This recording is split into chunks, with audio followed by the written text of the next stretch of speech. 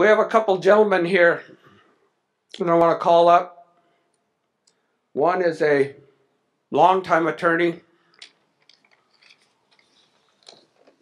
Charles Wilkinson. He's a professor at University of Colorado, longtime friend of Billy Frank Jr., longtime friend of Indian country, longtime friend of the environment and preserving those gifts that nature has provided, has written 14 books on law, some of those on Indian law. And I want to say is a good friend. I'm going to ask Charles to come up and share some words. But I also want to call up Bill Wilkerson at the same time, because we're going to open up opportunity to ask some questions. Bill is the former State Fish and Wildlife Director from way back, 82 to 86. And in 1982, I was a lot younger as well. But I remember going with my father, Bernie Gobin, and Stan Jones, Shohalem, to meetings. One of those was in Port Ludlow, I believe it was. And Bill was the director there. He was kind of new, and he was feeling his way through the Bolt decision. Because the Bolt decision was in 74, and this is 82, and a lot of turmoil in those first years. And Bill was doing his job for Washington State, arguing the state's position, some of them the old positions. But in the course of that meeting, you could see the change. I think there might have even been a chair thrown in that meeting somewhere. But you could see a change that started to come about. One of trying to figure out, this isn't working. We need to find a different way of doing it. You could actually see that starting to take place. And that's what Bill brought forward in his term at Washington Department of Fish and Wildlife. One of figuring that we can't keep fighting. We got to figure out ways that we're going to work together. We got to figure out ways to do this collaboratively. We got to get a team that's willing to stand and do this together.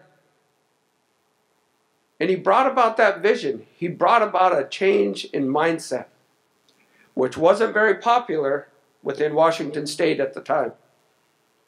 But he's not deviated from that.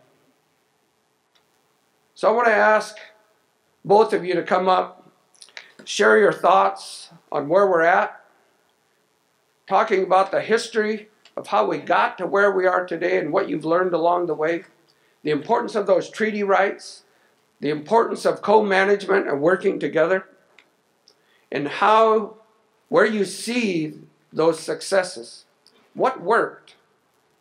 As we look for what might work today as we continue to go forward.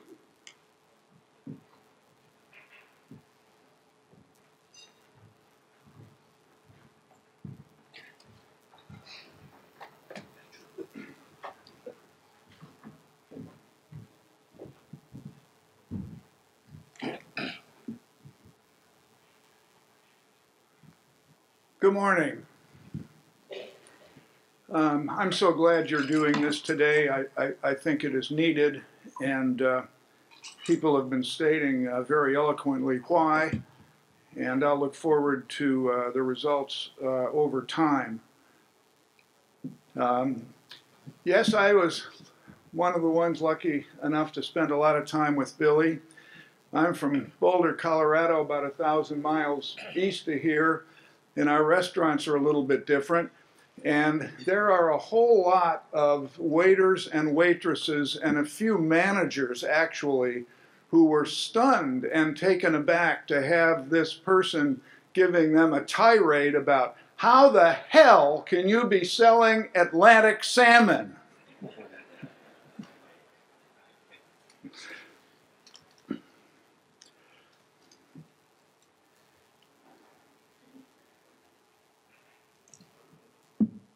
It's a pleasure for reasons that Glenn mentioned to be here with Bill Wilkerson, and what he and Billy accomplished in the early 80s in particular really was historic and is still benefiting us today.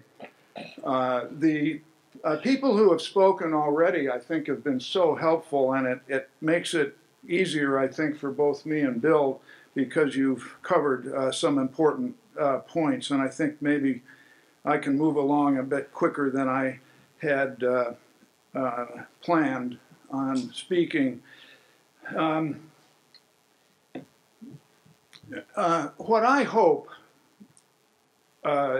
for people who are on the younger side is this. There are a good number here who were around when the Bolt decision was handed down. And it has great meaning to them, and they lived it. They lived it. But many of you haven't. It was 45 years ago. But what I ask, because I think it is so fundamental to the future of your peoples, that you work hard and try to listen and watch and read about the Bolt decision and try to feel it. Try to feel it. And it should help you that it was your ancestors who brought it to court and who prosecuted it and made it work and extended the Bolt decisions because of the promises of sovereignty and the treaties into other areas, and that you literally wouldn't be here today. We wouldn't be here today without the Bolt decision. That this facility wouldn't exist. So much came out of it.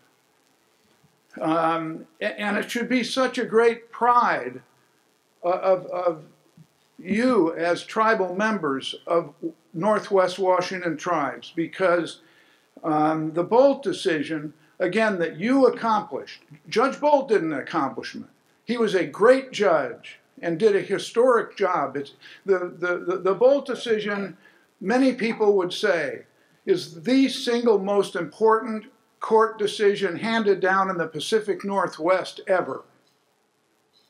And it stands along with Brown against Board of Education, the Supreme Court's great case on the unconstitutionality of segregation.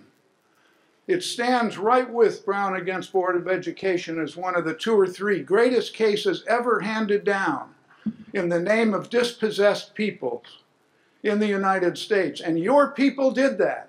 Your people did that. And it really is a job of yours to keep it alive. And the thing is, there's just beauty and joy and humor in doing that. And Billy helped that so much. He always had those things that he was expressing, and you can too.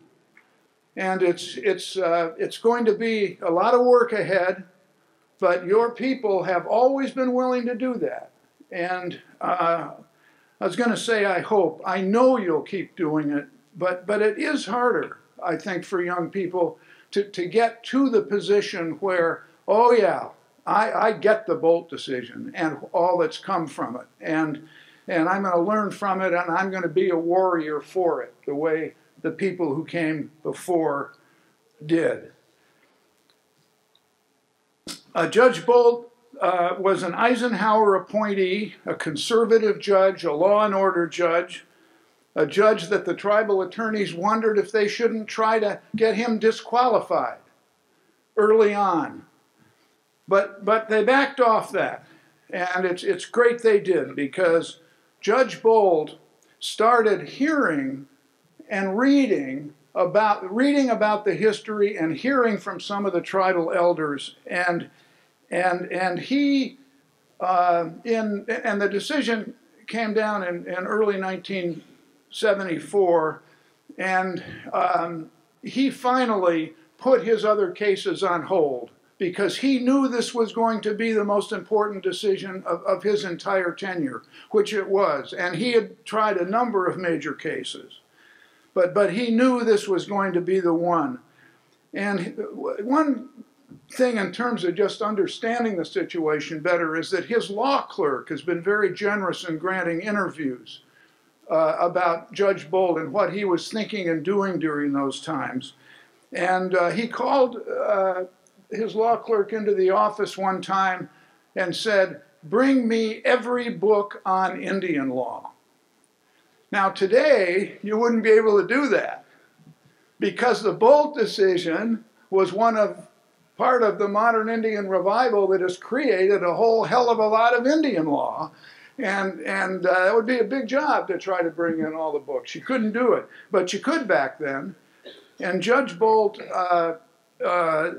took them on and decided he was going to master this field, which he did. And he looked to the Cherokee decisions in the early 1830s. And those of you who may be in college now or getting ready to go to college, try to find a course, and it doesn't have to be Indian law, but because the Indian decisions are taught in a lot of different courses now.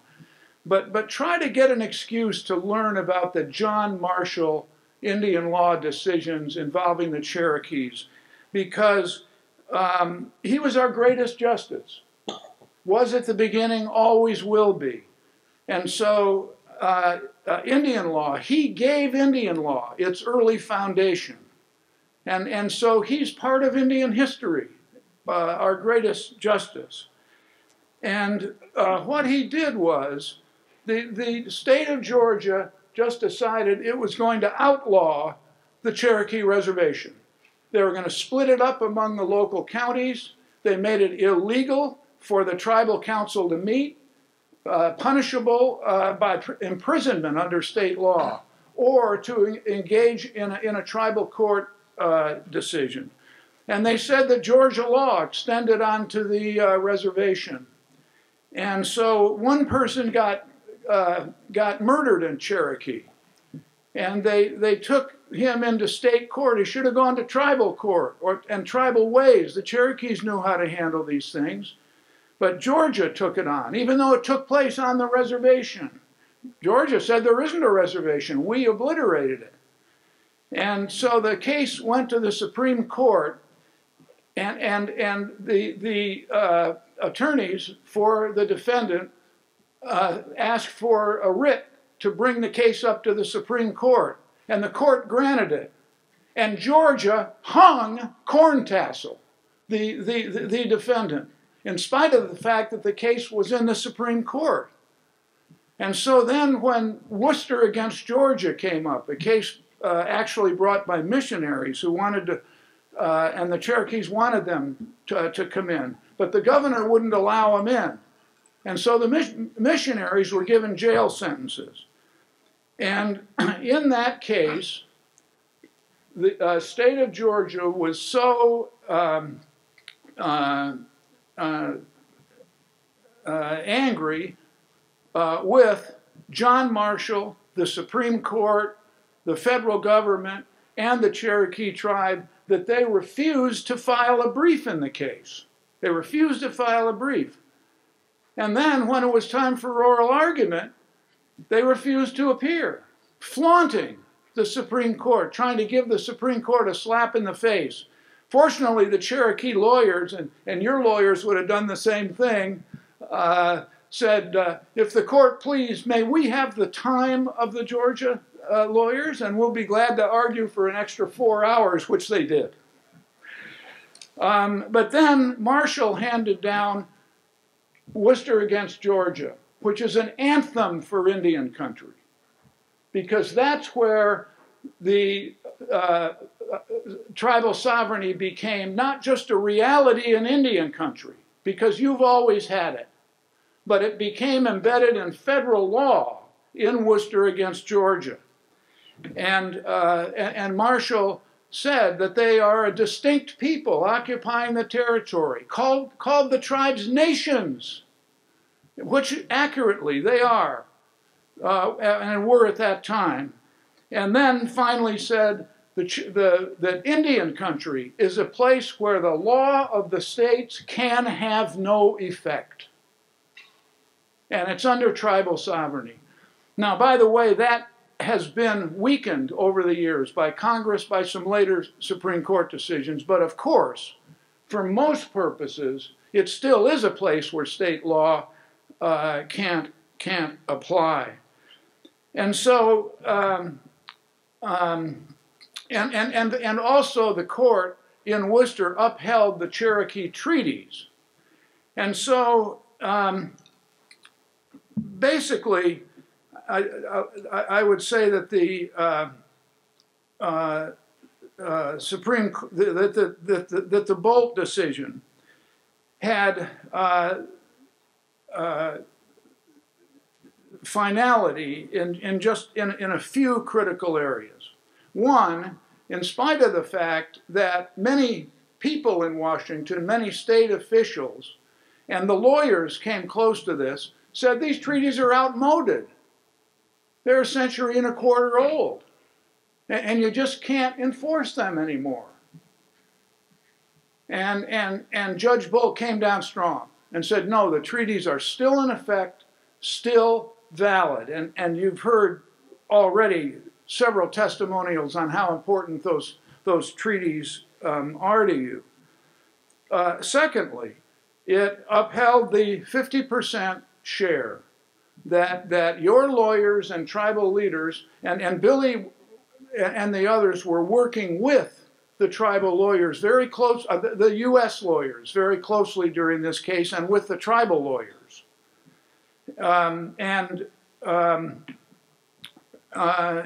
wanted that 50%, and were willing to fight for it, and willing to realize that it seemed like a lot, and it was taking a chance. It was a big chance, a gamble to go for the 50%. But they did it, and Judge Bolt upheld it in common with.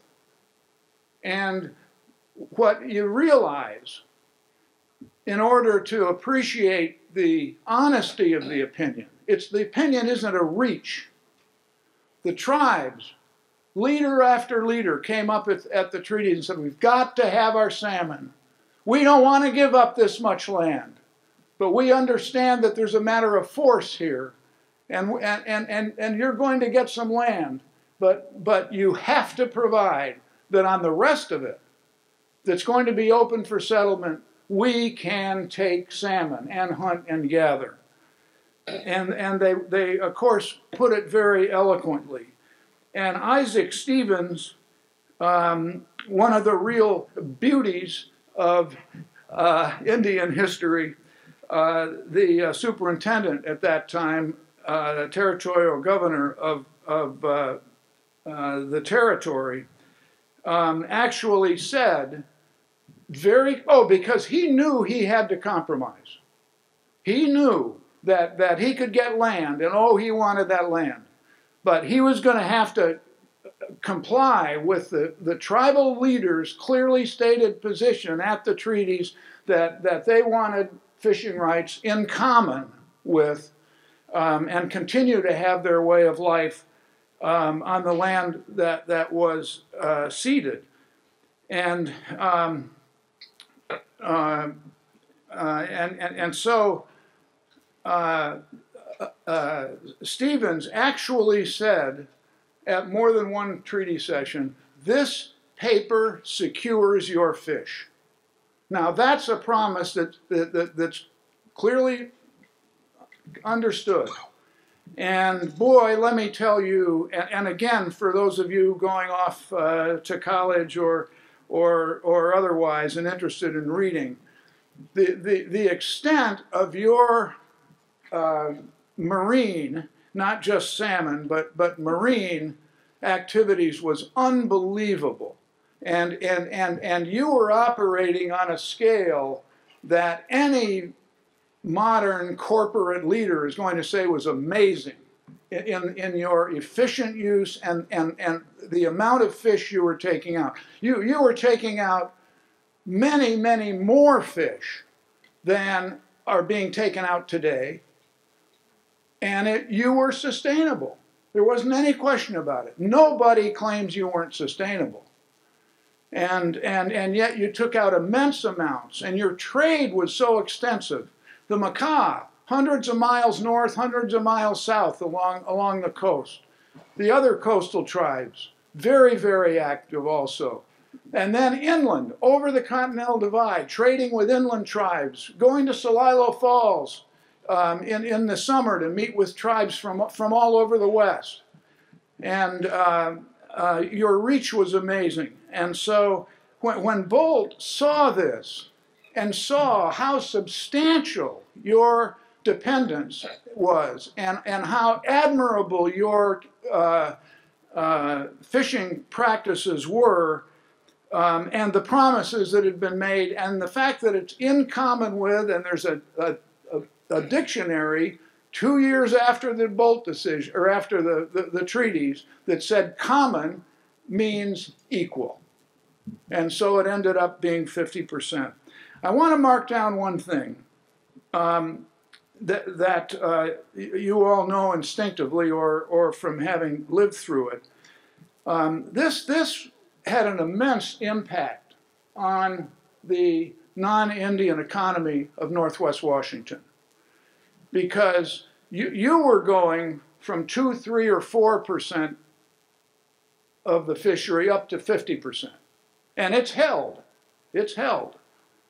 But that means the non-Indians had to come down from 92, 93, 94% down to 50%. And a lot of boats went out of business. And a lot of coastal towns were broken, it looked like, although they've come back now. But at that time, it was a major impact. And this is one reason that the Bolt decision was so great, and the tribes were so visionary in their request, and Judge Bolt was so visionary. But it really is rare. Most court opinions for dispossessed people make changes on the edges. And they can be important changes. But this was rearranging an economy. I mean, at this time, people said that the economy in Northwest Washington was timber, boeing, and salmon. And you're rearranging 50% of the salmon resource. And it was an unbelievable accomplishment, and is one of the many reasons that the Bolt decision is so luminous and has been so important over time. Then, in addition, Judge Bolt held that the tribes had sovereignty. And again, because we who have been around a few years, I love to go to potlucks now, because those lines are really short, you know. But we do think of the young people, and I hope all of you will work hard on this notion of sovereignty and understanding it, because what a sovereign is a government. It's a direct synonym for governments. It's not a corporation which cannot enact laws and enforce them. Sovereigns enact laws and enforce them over their territory, and you have that sovereign right. And in the United States of America, there are 3 kinds of sovereigns: the United States, the states with their counties and cities underneath them, and Indian tribes. And your land base is very substantial, and when you take the national Indian land base, it is over 60 million acres in the lower 48, and is almost as large as the state of Colorado. So it is a significant sovereignty, and when people come into Indian country, they now are under a different culture and set of ways. I just want you young people to be proud of that, and to know it and understand it to a degree that makes you satisfied, and that you really can say we're sovereign and I understand why. And so what happened was, and again, this was the first big sovereignty case for Indian people in modern times. And all tribes had been down. You know that, how far down they'd been. And I can't tell you how far back that you have come, because there aren't words for it. There aren't words to describe how the operation we have here today is different than it was 2 generations ago. And the people who are in college, the Indian people who are in school and have good jobs. And we know there's plenty of things still need to be done, plenty of things, including the exact subject we're talking about today. But don't lose track and pride over what you have accomplished. And so what your tribes started to do right away was to set up governmental mechanisms.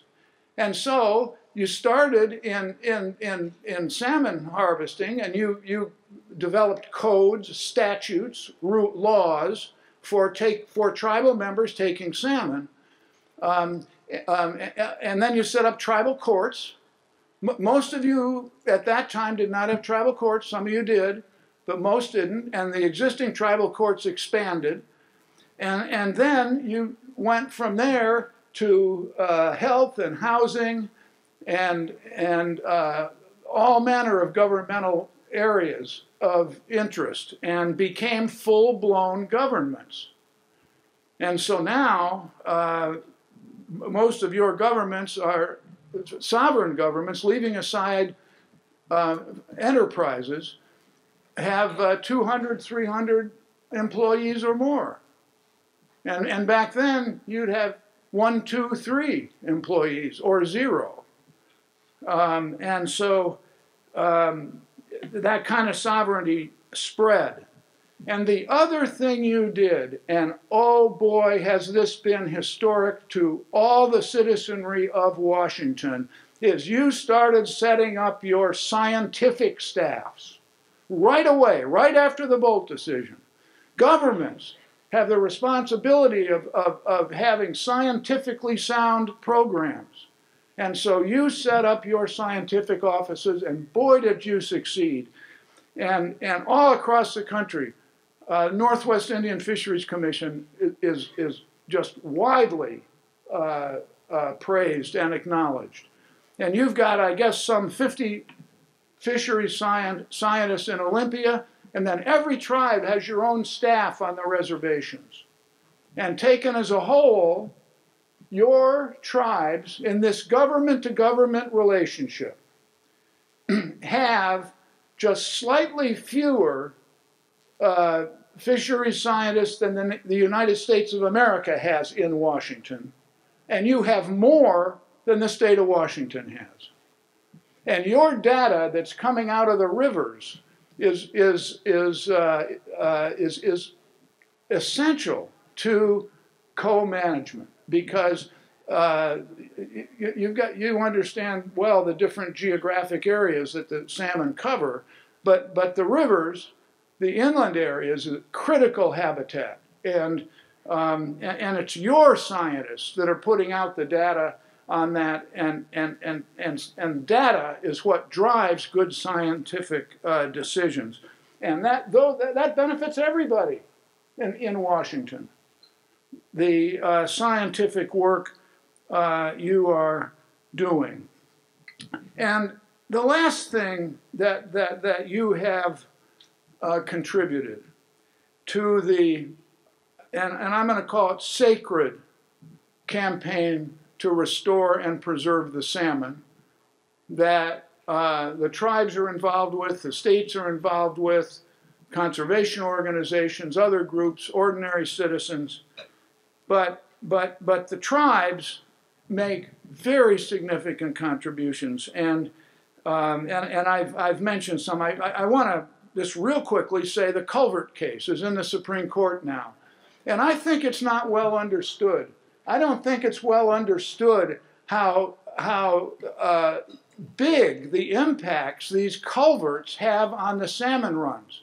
Because culverts, it isn't like a dam. Somebody can say, we got to take this dam out to help the salmon, and that makes sense to everybody. Maybe they think it's too expensive or not, but they understand, yeah, obviously, if you take the dam out. But culverts are kind of vague. A lot of people don't know what a culvert is. And in fact, of course, when you take a culvert that's a dead culvert and the fish can't get through, you have closed off all the habitat up above. And we've got 1,000 river miles that the culverts have blocked individually. And it's some of the best habitat of all.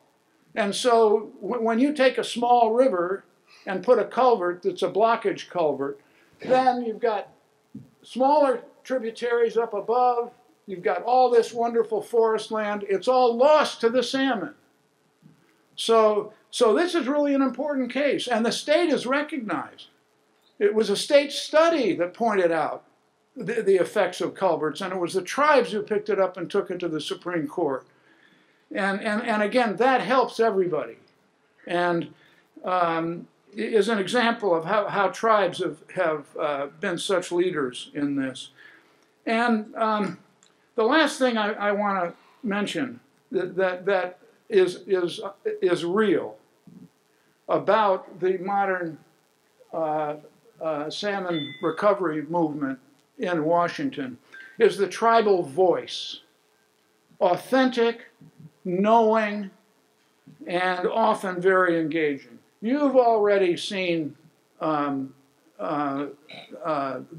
tribal voice for maybe those of you who are not Indians and haven't had the chance to see what you've already seen here. Fawn Sharp is I think, one of the most important public intellectuals in the Northwest. And she has learned, doing a lot of her own study about climate change, and she knows it top to bottom, and she can explain it top to bottom to the public. And you've heard from Glenn and several others already, and you've seen the young people bring the salmon in, and that's part of the Indian voice. And I think Billy's voice is still alive and is always going to be, and we're going to keep hearing him or feeling him in the times to come. And I want to finish off just by reading one passage. Part of that passage is on these banners, but this came out. You said I did 14 books. I don't know how many books I did, but I know what my favorite book was that I did. It's called Messages from Frank's Landing, requiring me to have something like almost 100 hours of interviews with a certain Billy Frank Jr. Whoa. But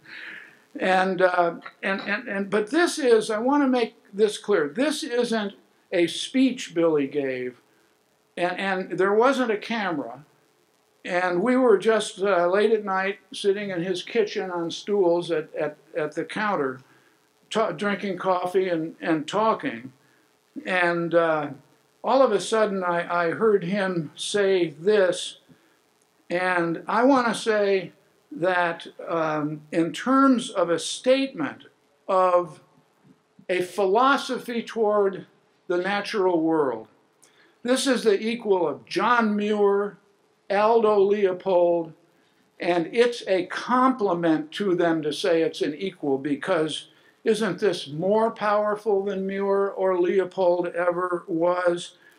Billy had once told me about going up into the national forest and just lying down and looking at the big ant hills that got up to 3 or 4 feet tall under the fir trees. And there aren't as many up there because of the logging anymore. But that's what he did as a little boy. We talk about state sovereignty and tribal sovereignty. But those ant communities are sovereigns too. We've got to find a way to protect their sovereignty. Then he took it a step further. It used to be, when I was a little boy, that we could see the stars at night. Now it's much harder to see the stars with all the lights from the cities and towns. That's wrong.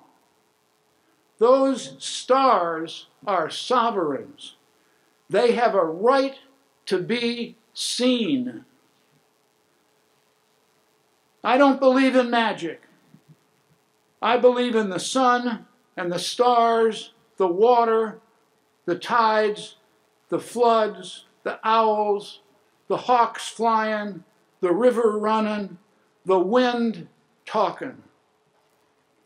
They are measurements. They tell us how healthy things are, how healthy we are. That's because we and they are the same. That's what I believe in. Thank you, my friends.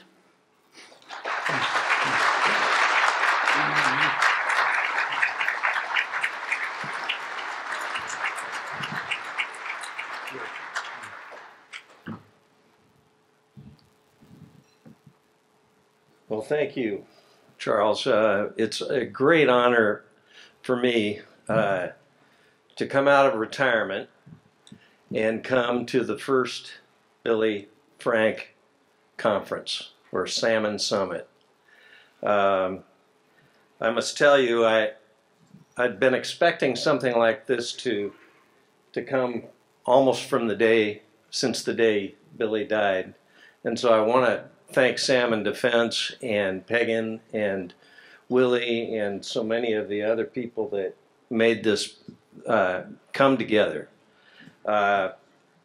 It's about time, because the man that this summit is named after is probably, in my lifetime, the greatest political leader this state has ever seen. Just to hear the voice and to see the face on Tony's film clip of Billy just brought back some memories that I think for all of us, I just hope we all recognize that this was a great man, Billy Frank. I had the pleasure of getting to know Billy in the 1970s. I was kind of a rogue attorney for the state of Washington at that time. Had a little different view of the world than the state attorney general, and helped some friends of mine at the fisheries department who actually wanted to work out an agreement with the Nisqually tribe on some fish management and fish hatchery deals. And we came to an agreement, and because the state attorney general at that time would not represent the department in putting that agreement together, they hired me to help Billy A, come to agreement with the state, and B, then actually draft an agreement. And I think it was the last legal document that I ever drafted in my life. And it probably was pretty poorly done, frankly. It wasn't as eloquent as the Stevens treaties or any other agreements that you've signed over the years, but it did its job, and we built a great hatchery. We came to terms on some South Sound management issues that hadn't been done before, and we just got to know each other a little bit. And when you get to know Billy Frank, you get to know, as I said, not just a great leader, but a great person, and you found yourself wanting to know him better. Fawn said it beautifully earlier. I mean, if you couldn't be inspired around Billy Frank, I think that you better check yourself out, because he was without question the most inspirational and effective leader that I've known. I went on and became deputy director of what was then the Fisheries Department in 1981. I went to work for a guy named Raleigh Schmitten, who became one of my great friends. And Raleigh and I were a little bit skeptical about the approach the state was taking in terms of dealing with the tribes. I didn't rely on my great legal knowledge at that time to be skeptical. I just saw lawyers and staff performing in a way that didn't seem very professional to me. And I saw some real professional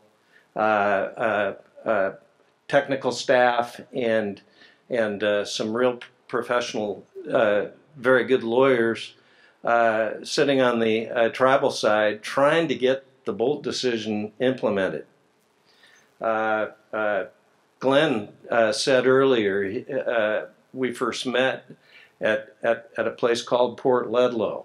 By that time, in 1984, I was fisheries director. I'd replaced Raleigh, who had been scooped up by the governor's office, Governor John Spellman at the time, and Spellman had named Raleigh as deputy chief of staff.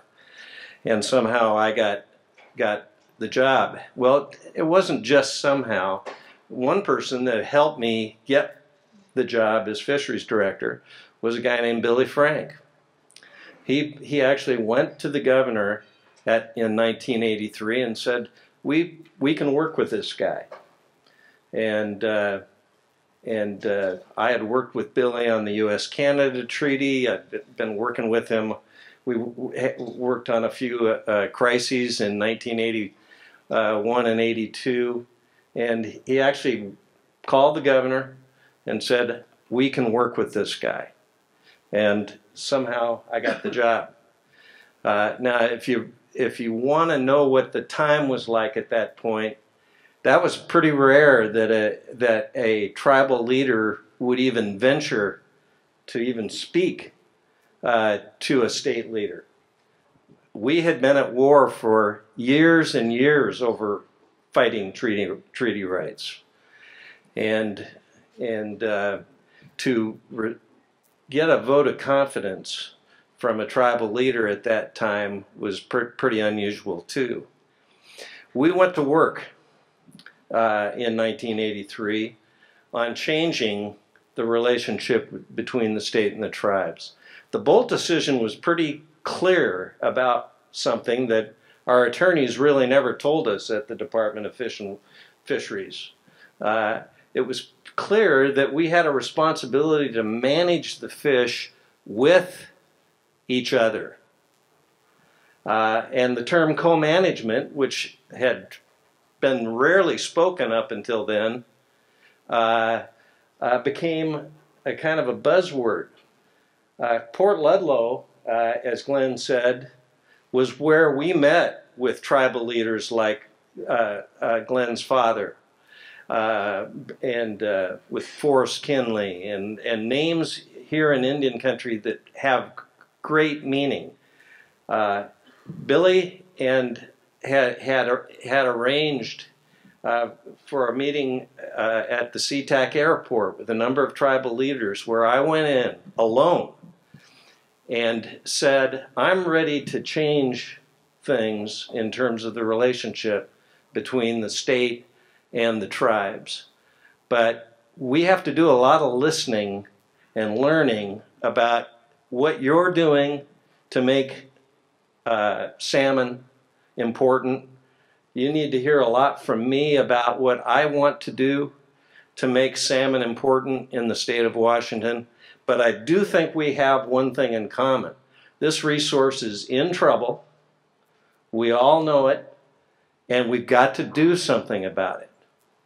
Billy had been making speeches all over the Northwest for the last 3 or 4 years before that. I started copying some of his speeches because he was right. He was talking about the salmon way before anybody else was. And Billy talked about the importance of people actually working together to save the salmon. We weren't talking much about habitat in those days. We were talking about fish management. And he was building a staff, as Charles just told you. He was building a staff of people that could manage not only the tribal fisheries, but could help us manage all of the fisheries in the state. And it occurred to me that maybe this concept of co-management that Judge Bolt had talked about would make sense. That was not a very popular decision in the state of Washington at that time. It was not a popular decision to even talk to the tribes at that time. Going from 3 to 50%, as Charles said, meant a lot of people weren't fishing. And so the concept inside our agency was not terribly favorable to the idea of managing in cooperation with the tribes. But out of Port Ludlow, we decided to conduct a pilot project in 1984 where we managed the Puget Sound fisheries together. Now, some of you may remember we had basically a court management system established at that time. Judge Bolt had virtually had to take over the management of the fisheries in the late 70s because the state wasn't responding and to the edicts of the court. And so the court management system, we were in court virtually all the time in 1981, 82, and 83 during my first 3 years at the Fisheries Department. In 1984, we agreed to do it together. And we had a facilitator, Jim Waldo, who held meetings almost all week, every week during the summer season in 1984. And we actually managed the season with 3 fisheries advisory board decisions where the court actually had to intervene and decide how a season would be set. The year before, we'd had 77 fisheries advisory board decisions. But we managed that fishery together. None of the season was set by the courts, basically, except for in 3 small issues. And at the end of that season, we looked at each other and said, we're not only going to do this again next year, we're going to do it for all the years in the future. And we're going to do it everywhere in the state of Washington. Again, wasn't very popular, but we were starting to get to know each other. Raleigh and I would have breakfast with Jim Heckman and Billy about every other week, and we were getting to know each other. We were forming relationships, but Port Ludlow was the launching pad for serious relationships with almost all of the Puget Sound tribes, and a number of the coastal tribes started to copy that the following year. At the same time, in 1983, when I took over, we were in the throes of trying to negotiate a treaty with Canada, the Pacific Salmon Treaty. And in 1983, the U.S. and Canadian negotiators actually came to an agreement with each other for the first time. the U.S. and Canada had been negotiating for 18 years in 1983, and Lee Alverson and Mike Shepard were the lead negotiators for the two countries. They came to an agreement in 1983. That agreement went to D.C. and it virtually died in D.C. Billy Frank and Tim Wapato called me up that spring and said, "We're in trouble. We're going to lose the treaty, and we don't think we can stop it, and stop the federal government. We don't think that President Reagan is even going to send the treaty to the Senate for confirmation, for ratification." We had worked so hard on getting that treaty. We didn't have time to do the political work necessary to get it ratified by the Senate. And basically, one Alaska senator, Ted Stevens, was able to kill that treaty in 1983. That summer, when we knew the treaty was dead, Tim Wapato from the Columbia River tribes called for a meeting with Billy and me in Seattle, Washington. And we didn't know what Tim was up to, but we knew he was really upset about losing the treaty. It was a huge deal for Columbia River Chinook, and it was a huge deal for Puget Sound. It was because of the problems of intercepting fish in Canada. And when we got to Seattle, Tim basically said, "My board wants us to put together a political operation so that what happened to us in Washington, D.C. doesn't happen again, because we need a U.S.-Canada treaty." Billy said, "What can we do?"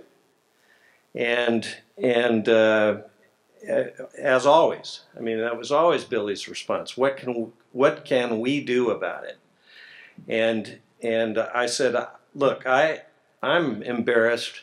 I went to the governor, got the governor's support for the treaty, and I think we screwed up, guys. I think I screwed up. I didn't do the political things that I needed to do to get this treaty ratified." Billy quickly admitted that he had not done the same thing, and Tim said, "Neither did I." And we said, we have got to build a coalition of interests, a coalition of interests that won't allow this to happen again. And Billy said, "William," he always called me William, and the only person that called me William in my life was my mom when she was really pissed at me. But Billy called, I never asked him why he called me William, but he did. He says, "William, we've got to get political about this thing." The key word there was we. We've got to get political about this thing. And we need to form a coalition of interests that is going to make that senator in goddamn Alaska understand we got some power down here. We got some power down here too. And so about a week later, Tim Wapato called me on the phone and says, "I've got the staff lined up for this new coalition that you're going to form." And I said, "No, we're going to form it, Tim. We're going to form it." He said, "I've got the full support of my board. I talked to Billy this morning. Billy's got the full support of his commissioners, and we're going to form a political coalition. And William, you are going to get non-Indian interests involved in this coalition." Okay, to make a long story short, we formed a U.S.-Canada coalition. A young man named Tom Jensen, whom many of you knew, Tom staffed that coalition, and we got non-Indian interests, we got environmental groups, we got every tribal interest in the state, and we got help from Alaska Native corporations. We built a coalition that was just absolutely airtight and strong to get a salmon treaty. And then we went to Washington, D.C. once we'd formed this coalition in 1984 during what they called the El Nino crisis, the worst salmon season in history, 1984. I happened to be hung in effigy in just about every coastal town in Washington, and actually right in front of my office in Olympia a few times after that season, where we virtually shut down the ocean fishery and we virtually shut down our own fisheries. It was the worst salmon fishing season in history. But at the same time, we took our coalition for the first time to Washington, D.C., and that coalition told the State Department, the Reagan administration, and all of the senators that were going to need to be available that we were there, we existed, and we wanted a damn treaty. We wanted a damn treaty with Canada, and we were ready to go back to the negotiating table. Well, when the 20 of us showed up in Washington, D.C. with something positive to say and do for the salmon at a time when there was an El Nino crisis going on, you'd have thought, well, let's just say we were well received in Washington, D.C. And we had non-Indian interests. The co-chairs of the U.S.-Canada coalition was a guy named Mark Cedargreen, who was a charter boat fisherman out of Westport, non-Indian, and Tim Wapato, who was the head of the Columbia River Intertribal Fish Commission. And Tom Jensen was the staff, and that coalition went to work on a project to save the salmon. Pretty simple message. And we used the U.S.-Canada agreement. They reopened the talks, and in early 1985, we signed the first Pacific Salmon Treaty, and they're probably renegotiating it as we speak. At least it's due for its third signing here pretty soon. I haven't followed it, but I will tell you, the key to what we did at that time was we went through the '84 season together, working with the Fish Commission, working with all the Puget Sound tribes. We survived that season, again, the worst in history. We formed a coalition that got us a treaty with Canada, and we basically put the cement, a bastion around ourselves, and agreed that we were going to co-manage long into the future. Okay? So I'll take you just real quickly through one other aspect, but the bottom line here is that between 1983 and 1986, not only did we start co-management, not only did we get a treaty that had been negotiated for more than 20 years with the Canadians, not only did we start the North of Falcon process with the federal agencies that's going on right now, goes on every March and April, we also started to focus on fish habitat and the importance of fish habitat. And the way we did that was we focused on the timber industry. And I know Mark Domet is here today, who replaced me at the Washington Forest Protection Association. I did that at the end of my career, and we started negotiations again with us and the state of Washington and the land commissioner and Billy Frank, and we negotiated the first TFW agreement in 1986. All of that happened for only one reason. All of that happened because of Billy Frank and his leadership. And it's important for the, I liked the way Charles ended his talk. You know, we've come a long ways. We came a long ways because of this person's leadership. But we came a long ways because of a lot of the people in this room decided to step up and put the resource first. Okay?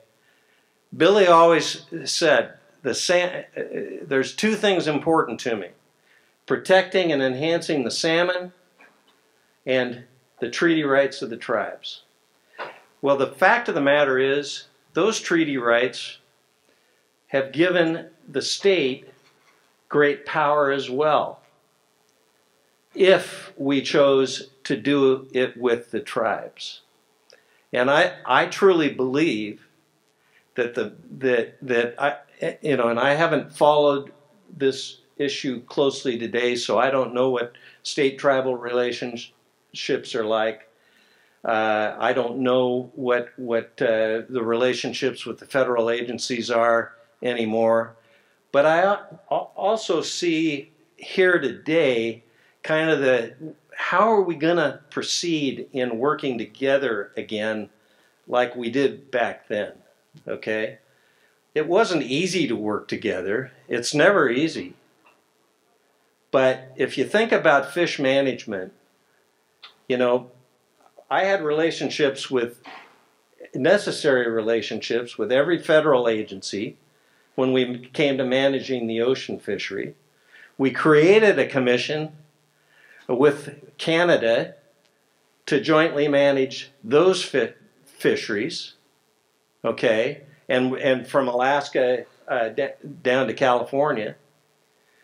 We have a compact with Oregon as to how to manage the Columbia River, and we've included the tribes, started to include the tribes in that operation.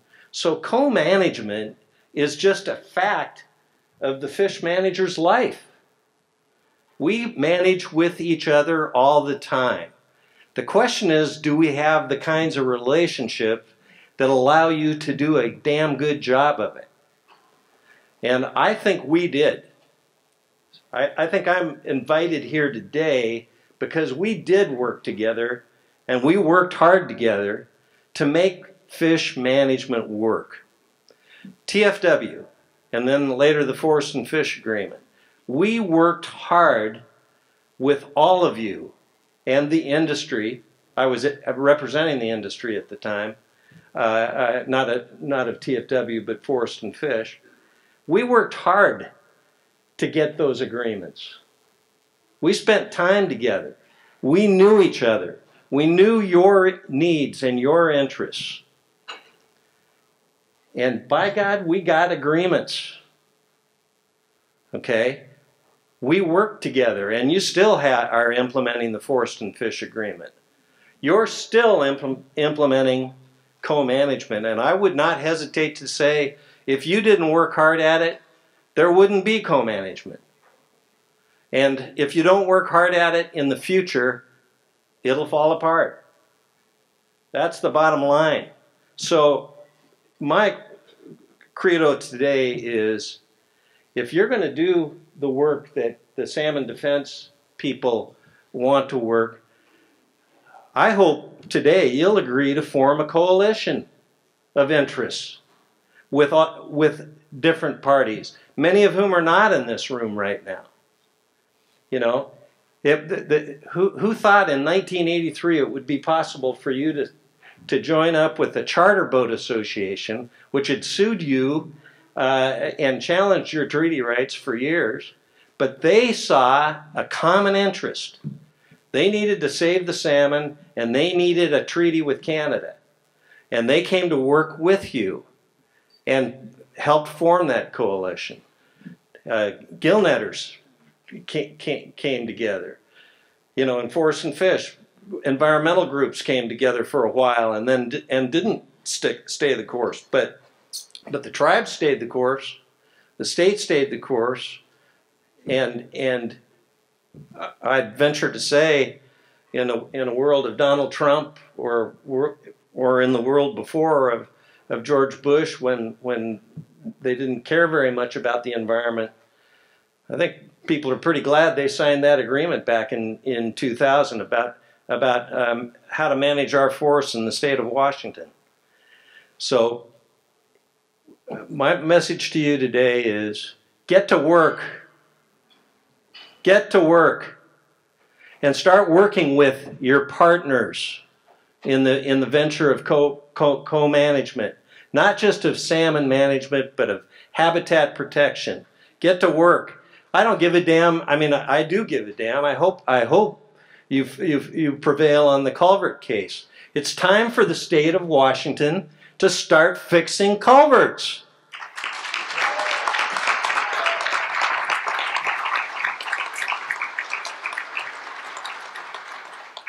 And it's time for the federal government to reinvigorate our hatchery systems, the way we manage our harvests.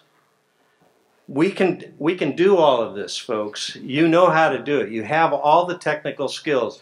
Billy said it right there on the screen today. It ain't all bad. But it can be so much better, and it's going to take leadership. You know, when Billy died, we lost our spokesman, we lost our spiritual leader, but we didn't lose our leaders. The young people that Glenn introduced this morning, it's time for you to take over. It's time for you to say enough. Look at what the young people are doing this week. Or the last few weeks on gun control.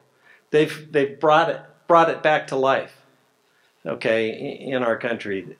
So we can do all of this. We can protect our salmon. We can enhance our salmon, but the key word, go back to the statement that Billy made in 1983 when we decided to form a coalition. We have to do this. We, not just the tribes, not just the environmental groups, not just the state, not just the feds. We all need to do this. So we need to focus on the salmon again. They deserve our attention, they deserve our love, and they deserve our togetherness. And with that, I'll stop preaching, but it's time to get to work.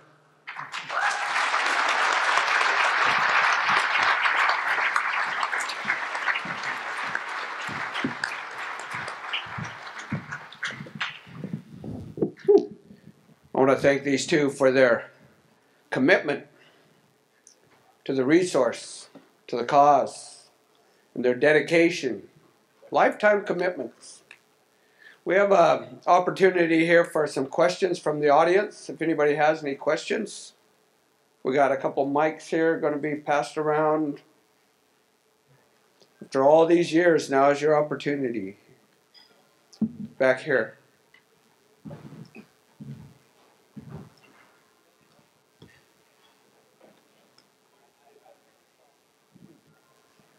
My name is Ed Johnstone. I'm a Quinault tribal member, fisheries policy, and born into the community of our way of life and our culture. Born a fisherman, born on the Pacific coast, and grew up in the village of Tohola, Hoh River, La Push, Macaw, all through Puget Sound, and witnessed myself where we were in 1953 when I was born But my memory goes back to 1957 when I could remember my grandfather, my arm around him in a 1957 Ford, and he was taking me to go get an ice cream cone. And that same year I was in kindergarten in Suquamish because my mother was with Chief Kitsap Kulti. And I was blessed to go to all these communities, and I really didn't know what I was seeing. But later on, I understood where we were in 1960. We were surviving. We worked together. We fished wherever the fish were, village to village, town to town, reservation to reservation. And in the summer, we went to the berry fields, and we picked berries, big encampments, villages from all over the coast, up in Alderton, Puyallup Valley. It was the same here, Whatcom County, Snohomish, wherever. That's where we went. We were surviving.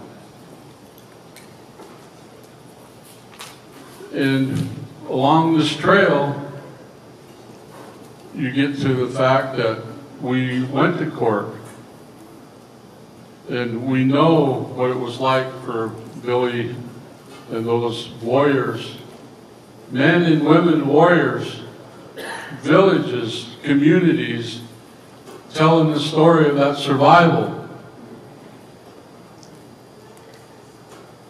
Great stories that those people that were leading us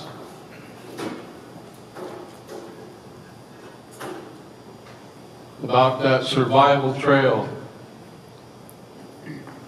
of existing, winning a right of our off-reservation fishing rights, something that we retained through those treaties. And these two men up here talking about the legal aspect, and then you have Bill up there talking about when we changed. I got to witness all of that. I got to be there. I got to be in the room. I got to follow all those great leaders. And, you know, from my village, there was guys like Guy McMines, my brother, Joe Delacruz, Jim Hart, and then the ones that he mentions, names like Kinley, and you would hear Peterson, and you would hear Govan and Jones, and you would hear these names because that's who those leaders are and were. And I wanted to thank Charles for being the friend that is able to tell our story in some of those books and can articulate where we were in those court cases, part of that memory. And Bill, you know, you're not giving yourself enough credit. As one that stood in that room when Bill told his staff, I don't want to hear that anymore. And if you don't want to go with us in the new paradigm of co-management, there's the door. Right there. He was telling them, I don't want you. We're not doing the same old BS anymore. That's the leadership that he provided from the directorship. That he was mentoring under someone like the former director that he mentioned, Raleigh Schmitten. I'm proud to say these are my friends. I admired their tenacity, willing to go outside the box to take the ridicule, to feel the threats, to look at your image burned in effigy, because they don't want to hear that anymore. We're going to work this out. Thank you, Bill. Appreciate that. I appreciate that you could come and share with us, because I think that's the message for me out of a meeting like this, is telling our story. You look around, we're looking at the new generation, and you can't go forward unless you know your past.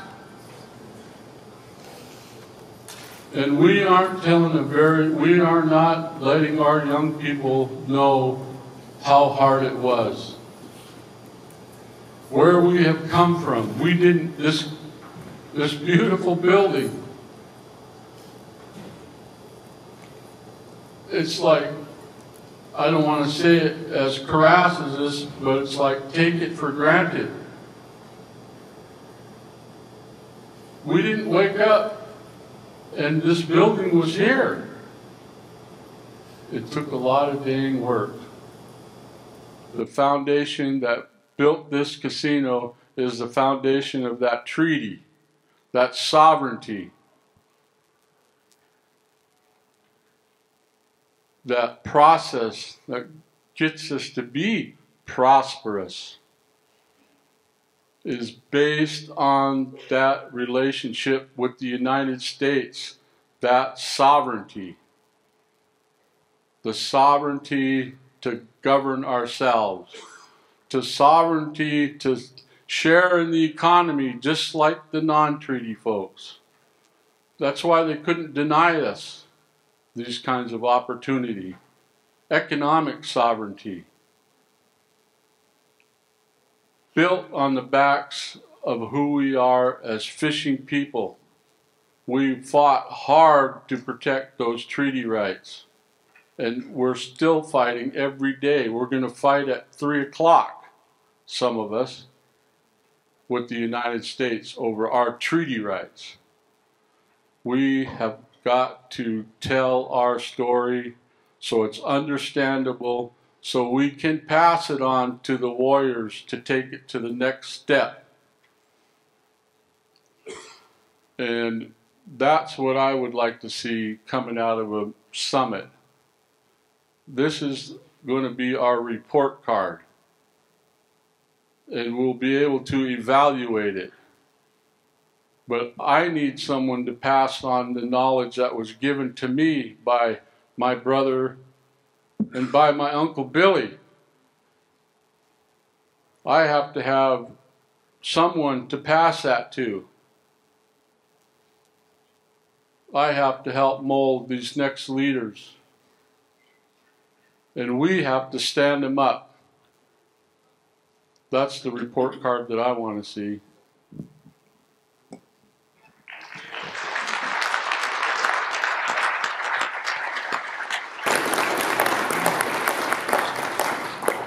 Are there any other questions? Way in the back.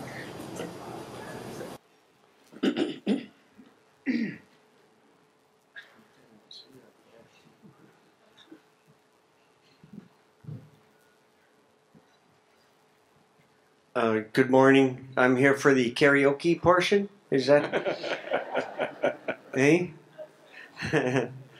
First, I'd be remiss if I didn't acknowledge and thank the Tulalip tribe for hosting us this morning, and I always am thankful for somebody that feeds me. So Haichka for that. I'm a party crasher. It was a last minute decision to come here. Thanks to Daryl for bringing this to my attention, and I came this morning. I'm from Musqueam. And back home we say political prisoner 5500032101. The Canadians in here that would understand and acknowledge that, because it's your status card. And we're still in the midst of negotiating. They established a treaty process in British Columbia in 1993. and we've realized more through litigation than we have through negotiation, but that's neither here nor there. I'm here to bring to your attention something that I always hear people say, why reinvent the wheel? Back in September 25th of 2014, the Blackfoot of Alberta and Montana signed a bison treaty. And it's an intertribal document where they agreed to protect the grasslands and the habitat of wild bison. I know we have a Pacific salmon organization, but that's government to government. I think what we're talking today, the same language is our nations to nations, and that's how we need to approach this. So I'm just raising the notion that there's something in existence already where the tribes of, I don't even want to call them that. I want to call them the Blackfeet people of Turtle Island, saying, you know what, we're going to work together to protect wild herds of bison. So I think we can do that. We can take a look at the bison treaty and see what areas are applicable to what we're trying to do here today. And I'm very thankful. I had an opportunity to hear Billy speak on more than one occasion in this great facility. So I keep saying I'm privileged to represent my community on the band council for the last 25 years. And after I say something, I always say I'm thankful for your time, and I'll get off my soapbox now. But is there really a karaoke session after this, or I want to do some Hank Williams? Hey, good looking. Okay, thank you, Heichka.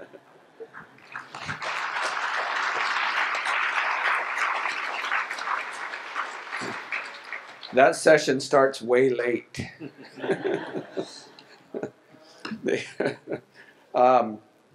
Any other questions?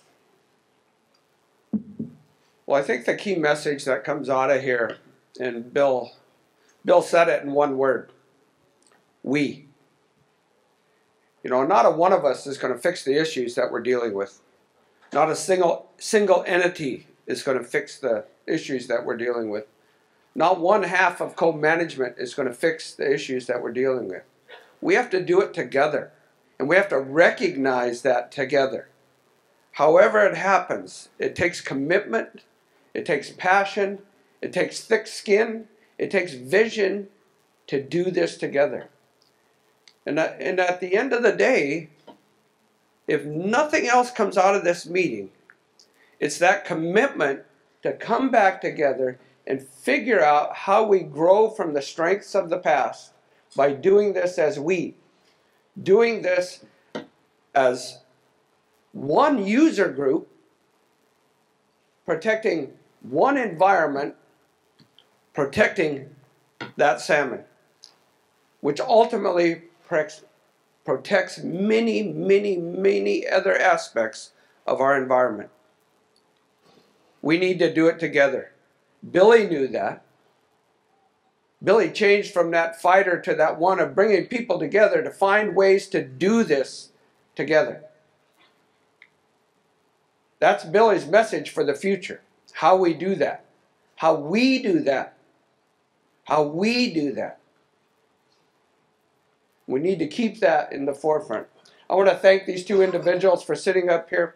All of the history that they have of supporting tribes, supporting the vision, supporting the direction that we need for our environment, for our future, and their commitment to still be here and share that past. The words that were said, we can't go forward without knowing our past. The greatest lessons that you learn in life across the board are from your mistakes and how you correct that and go forward.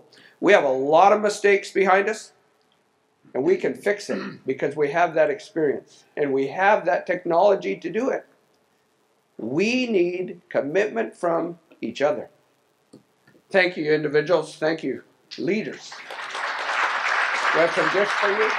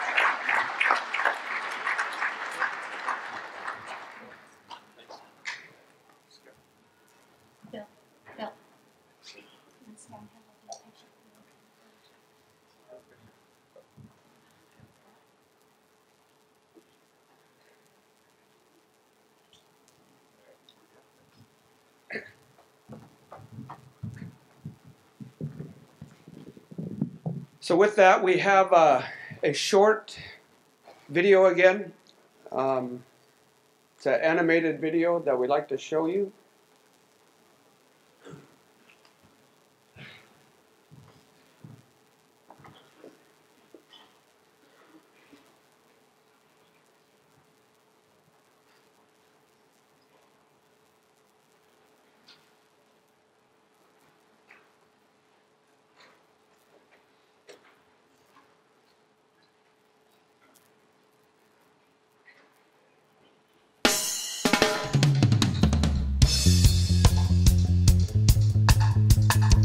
We have got to think in the long term. We can't think in the short term. We've got to think about it for all of us, for everyone.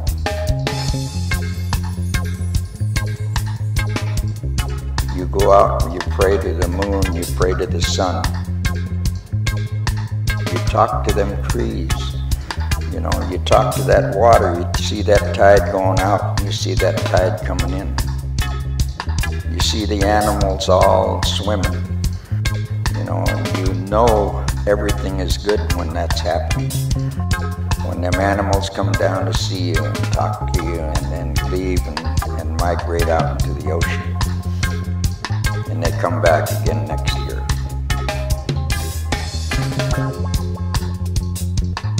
The salmon has to have access to that river, way up into them upper reaches of the watershed where the water's cold. Then they have to come migrate back out to sea. And then they go hit the ocean, they go clean up the Aleutian Islands. And the stars guide them back here. The stars guide them right back to that river.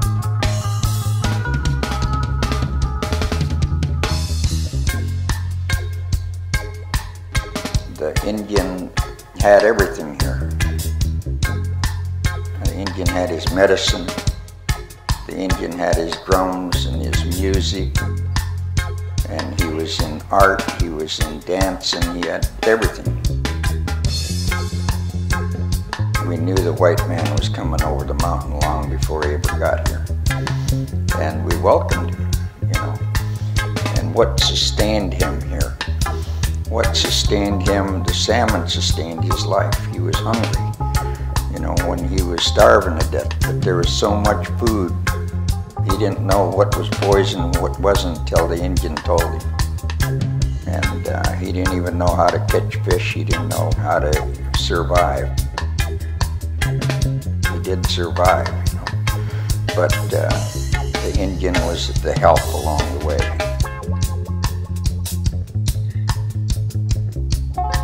We don't walk on this earth very long. And we got a lot of changes that are happening here in this century. And we have to work together and remind each other about what was the past and our history and be able to live together and survive together.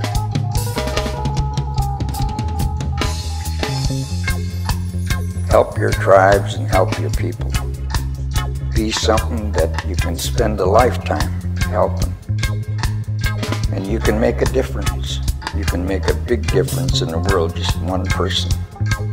if you got a thought process of a long, long thought into the next 100 years. So it never stops, it continues on.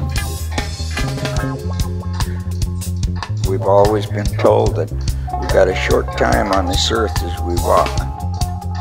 So try to make things better as you walk on this earth.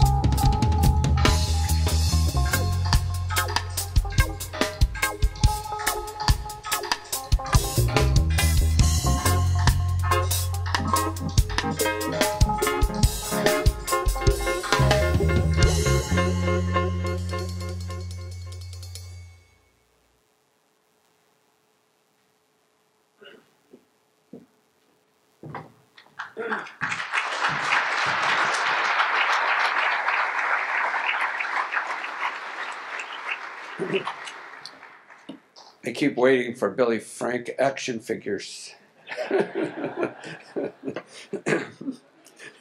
I might even play with one of those if he's fishing. So we'd like to call forward Kathy Fletcher. She is a native of the Pacific Northwest and a lifelong advocate of the environment, especially her beloved Salish Sea, from the southern end of Puget Sound to the northern extent of Straits of Georgia and beyond. In 1991, she founded People for Puget Sound, which she headed for 20 years. Now retired, she sits on the board of the Georgia Strait Alliance and spends most of her time in British Columbia. Kathy chaired the Puget Sound Water Quality Authority, a state agency formed in 1985 to develop a comprehensive plan to clean up and protect the Puget Sound Straits. During the Carter administration, she served on the White House Domestic Policy staff, where she handled environmental and natural resource issues. She has taught environmental policy and nonprofit management at the University of Washington. She also worked for the environmental organizations in Washington, D.C. and Colorado, and helped environmental energy conservation and other programs at Seattle City Light. Kathy has served on many nonprofit organization boards, including the National Sierra Club and the Restore America's Estuaries. She also helped create and serve on the Northwest Straits Commission for many years. Now, this is a lady that stays active, and she has a lot of history and a lot of commitment through the years, and I wanted to do it justice to talk about that by reading her full bio that she had in place. So please welcome Kathy Fletcher here to the mic.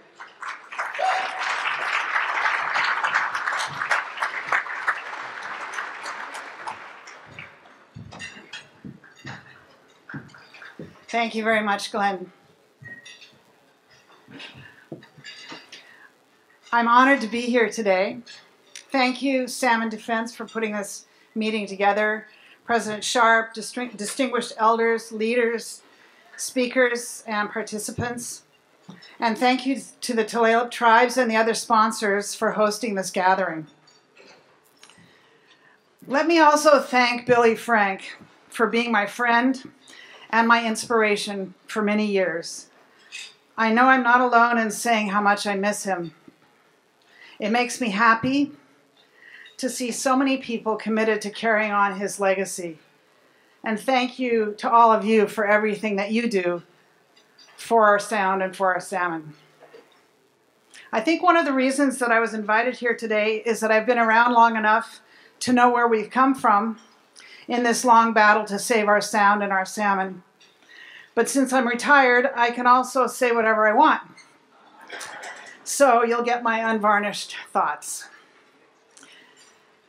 Puget Sound is one of the wonders of the world, blessed with awesome beauty, literally thousands of amazing creatures, from orcas to nudibranchs, amazing glaciers, rivers, estuaries, and yes, salmon.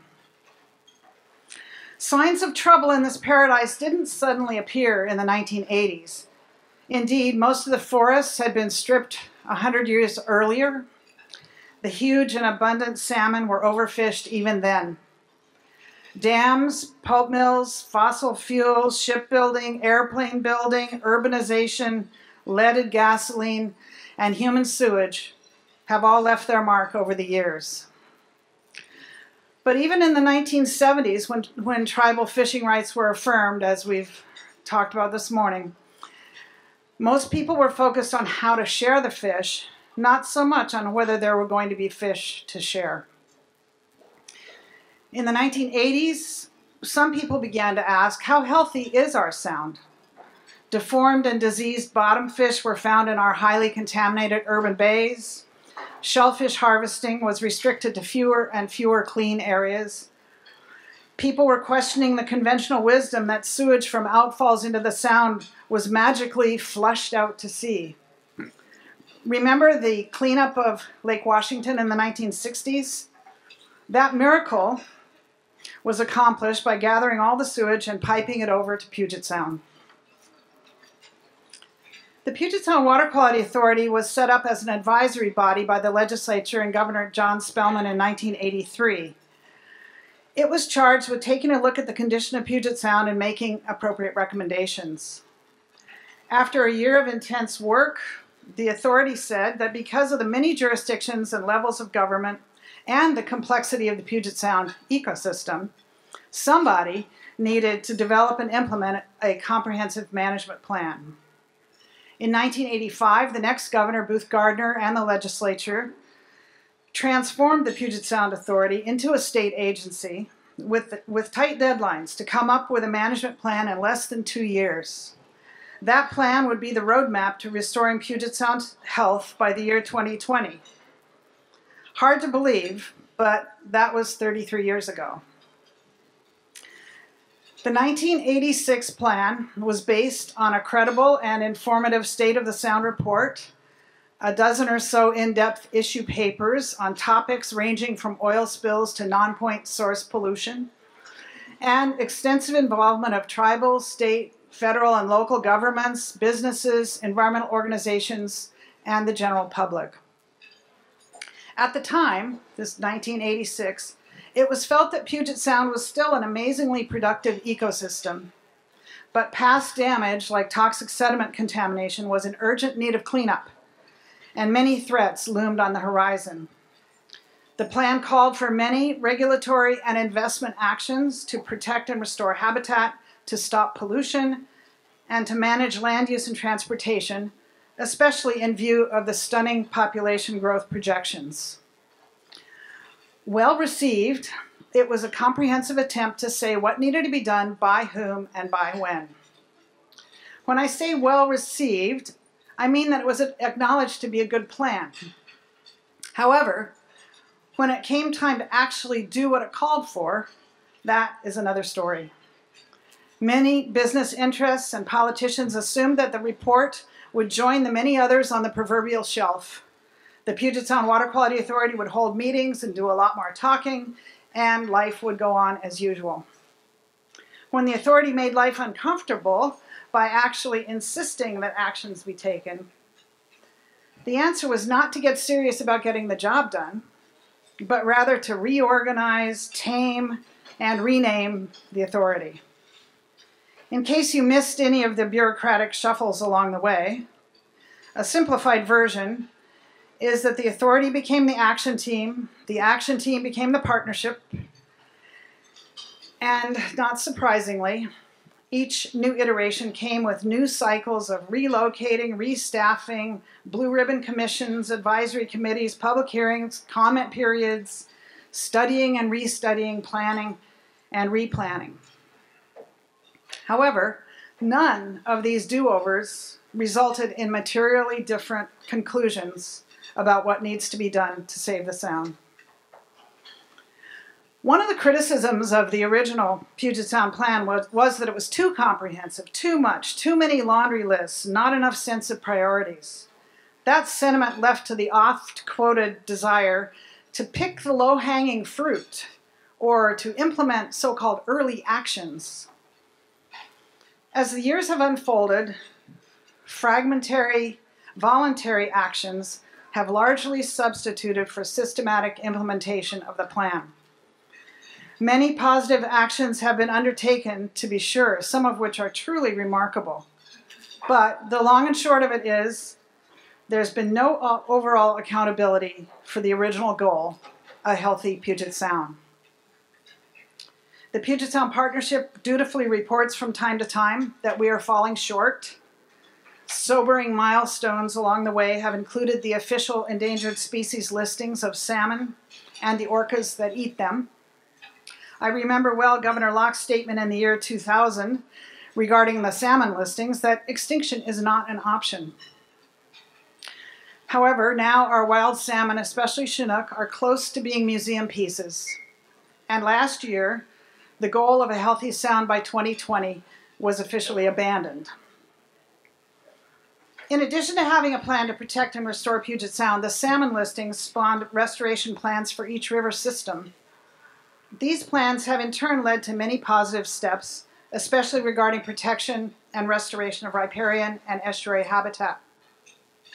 But again, no overall accountability for the goal of actual salmon recovery.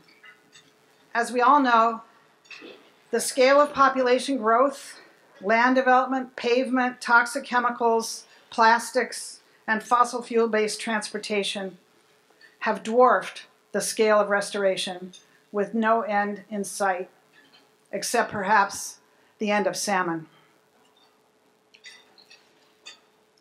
Tribes have been absolutely essential to the progress we have made thus far. The tribes are to be thanked for using the Bolt 1 and 2 decisions and the Rafiti decision to go beyond catch management into water quality and habitat. Counterproductively, the state has fought the tribes at various points along the way, dating, of course, back to the original Bolt case, but more recently on the issue of removing culverts and in the muddling of the Hearst case regarding groundwater withdrawals. An encouraging development along the way has been the evolving consciousness that Puget Sound is part of a larger Salish Sea, encompassing the Strait of Georgia, the Strait of Juan de Fuca, the waters around the Gulf and San Juan Islands, as well as Puget Sound. Cross-border conversations about our shared waters began in the 1980s and have become routine. Trans-border collaboration has particularly underscored the importance of using science to inform policy. Salmon, orcas, and the ever-present risk of an oil spill remind us every day that what happens on one side of the border happens to us all. The biggest new threat from the Canadian side is the proposed tripling of the Kinder Morgan pipeline's capacity, which would dramatically increase oil tanker traffic in the Salish Sea. As hard as it might have seemed, installing sewage treatment was the easy part of saving Puget Sound. There was federal funding and state cigarette tax money, remember the cigarette tax? And it pretty much got done. But we've never really had the stomach to take on toxic pollution and habitat loss. These two problems were deemed essentially irreversible by the prestigious 1994 BC-Washington Transboundary Science Panel. Yet, the state's water quality permit program under the so-called National Pollutant Discharge Elimination System has never significantly ratcheted down on toxic discharges. This, despite convincing and alarming research by federal scientists Dr. Don Malins and Dr. Usha Varanasi as far back as the 1980s, when they documented the effects on the food chain of toxic contaminants in the food chain.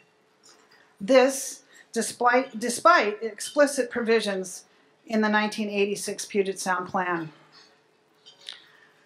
Some big sediments cleanups did get done, many with habitat restoration as part of the project, like most of Commencement Bay, which we should feel really good about. But it's been 30 years after the state cleanup law and nearly 40 years after federal Superfund.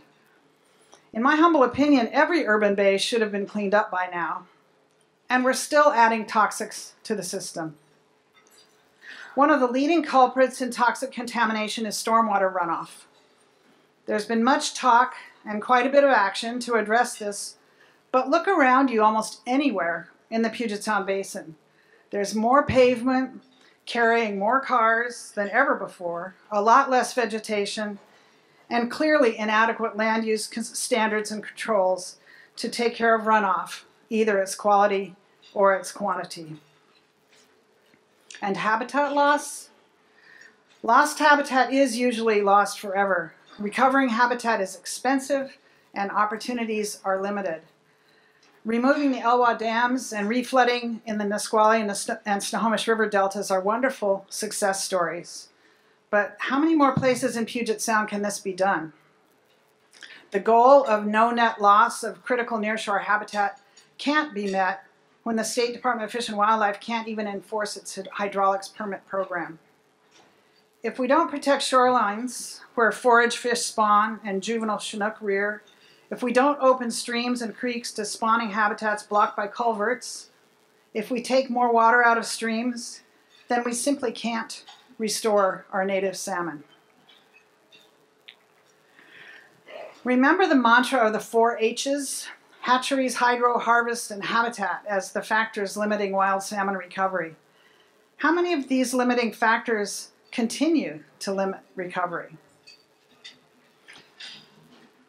Although there is still talk of taking early actions and picking the low-hanging fruit, it's obvious that the hour is now late and that even the hardest fruit to reach is critical to Puget Sound health and salmon recovery. To bring in a metaphor from an ecosystem far away, the biggest elephant in the room is our changing climate. Most of our planning has taken place without accounting for increased temperatures, more intense storms, more rain, less snow, more prolonged droughts, rising sea levels, and ocean acidification. So now what?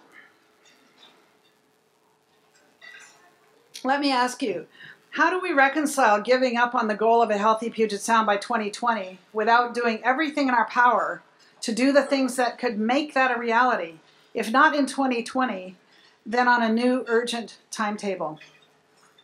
We know what to do. Actually, we've known what to do for decades, but we have failed to garner the political will to make it happen. We have fallen into do loops of planning and studying. Studies and plans are important and needed, but not as a substitute for solving the problems they illuminate and taking the actions they recommend.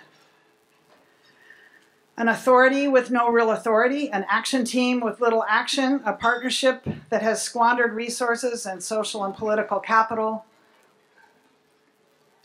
We have accomplished a lot, and we're doing a lot more for salmon in the Sound.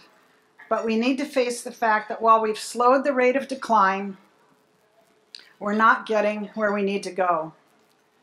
In a word, we are failing. Through all these years, public comments have been utterly consistent, indeed repetitive. Stop talking so much and take action. Adequately fund what needs to get done. Enforce existing laws. Use local knowledge and resources, and don't create more government layers. Instead, we've gotten more plans and studies and process upon process. How many meetings have we all attended where some holy grail of the ever better ecosystem indicators, the ever more detailed risk analysis, or the ever more complete study has been discussed ad nauseum, while the pollution, the habitat destruction, and the climate change continue? Now we face climate change largely outside of our region's control, ocean acidification that will change the fundamentals of our ocean chemistry, and the possible extinction of southern resident killer whales dependent on the same Chinook we have failed to recover. Insufficient funding for Puget Sound recovery has plagued the effort from the beginning. But it's a little too easy to start and stop with this problem to explain where we are today. Inadequate funding is just another way of saying lack of political will. And funding has never just been an issue of how big a check will come from the state or from the feds. There are many pieces to the funding issue. Direct government funding for sure, both to support the staff necessary to get the job done and to pay for on-the-ground actions like habitat restoration. But there are also requirements for private expenditures to clean up and prevent pollution if our laws were being enforced, rate-based funding for sewage and stormwater management to spread the responsibilities as it should be around to all of us, and charitable donations as well. And think about the fact that strict enforcement of our environmental laws doesn't cost much more. In fact, it might cost less than the lengthy negotiations and compromises with polluters. It's not all about money. It's about will. Nobody said it would be easy to restore the sound and bring back our salmon. Here's a list of possible actions. No more shoreline hardening. Anticipate sea level rise by creating natural buffers at the water's edge.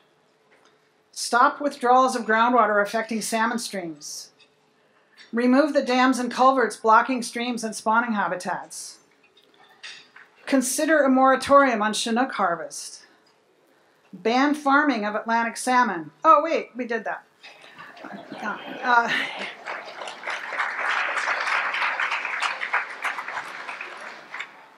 Stop the flow of persistent toxic chemicals. Complete the cleanup of Puget Sound's toxic sediments. Drastically reduce runoff from land and infrastructure development, both existing and new. Stringently enforce and regulate vegetation removal requirements, including forest practices. It's important to keep the focus on restoring a self-sustaining ecosystem, so I would caution against relying too much on hatcheries. Just as hatcheries were once seen as the answer to dams and fish farms the answer to extinction, relying on hatcheries overmuch now could end up excusing a lack of action on the bigger challenges ahead. So which actions can we come around together to take to achieve restoration of native salmon and Puget Sound? Can we tackle the big underlying challenges of reducing our human footprint on the land, of ending our dependence on fossil fuels and plastics, and of closing the cycle on waste of all forms? We are way, way beyond being able to reach only for the low-hanging fruit. Exactly one day after I was born 68 years ago, the Seattle PI ran an editorial called A Good Start, and they weren't talking about my birth. They were applauding a move by the State Pollution Control Commission to require 4 major pulp mills to install sulfite waste controls in order to preserve Puget Sound salmon. The PI had just run a series of articles a few months earlier on what it called, quote, the alarming depletion of one of the most important of the state's natural resources, unquote. They were talking about salmon. The 1950 editorial concludes by saying, if the same spirit is shown by all of the other interests involved, it is safe to predict that eventually every obstacle will be overcome and our priceless salmon will be preserved for both the pleasure and profit of posterity. They didn't say when eventually might be. I'm pretty sure no one then imagined it would be later than the year 2020. And it's pretty clear that the spirit hasn't yet been shown by all of the other interests involved. And yet, in spite of it all, I think it is still possible to save Puget Sound, its salmon, its orcas, its biodiversity, and yes, its people. Let's just not be overwhelmed by the size and complexity of the task. Let's be clear-eyed and frank about what's right and what's wrong for the Sound and for the salmon. When sustainability first became a thing in the 1980s, the UN set up a commission chaired by the former Norwegian Prime Minister, Gro Harlem Brundtland. Their 1987 report, Our Common Future, defines sustainable development as meeting the needs of the present without compromising the needs of future generations to meet theirs. Turning that definition into action, the idea is to ask at every decision point, does this help or does it hurt? Does it move in the right or in the wrong direction? If it moves in the right direction, okay. But if it moves the other way, don't do it. It's kind of the environmental version of the question, what would Jesus do? Let's take inspiration from the salmon themselves. Their innate abilities to explore, populate, and thrive. Remember, They came here as the glaciers receded, looking for a place that could meet their needs, and in turn, they contributed to our amazing forest and water ecosystems. If given half a chance, and if we can get together to do it, they will survive and thrive again. If only we humans give them that chance. Thank you.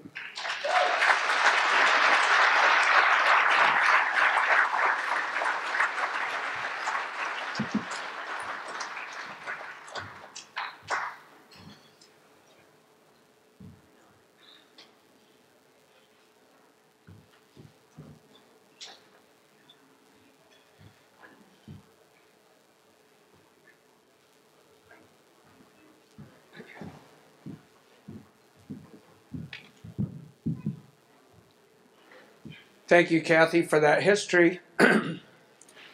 Sometimes it's hard to hear all the failings.